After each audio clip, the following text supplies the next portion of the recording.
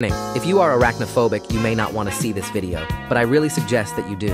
You've probably already seen and heard about the vast array of strange, deadly, poisonous, and unimaginable species of spiders. The spider family is so diverse that some species are impossible and even unwanted to believe in. From wraparound spiders and Attic Australian spiders, such as the huntsman spider, who generally try to avoid humans, but in rare cases they'll appear and won't leave, to the most bizarre spiders like assassin spider, longhorned orb weaver, mirror spider, and this freaking ogre-faced spider.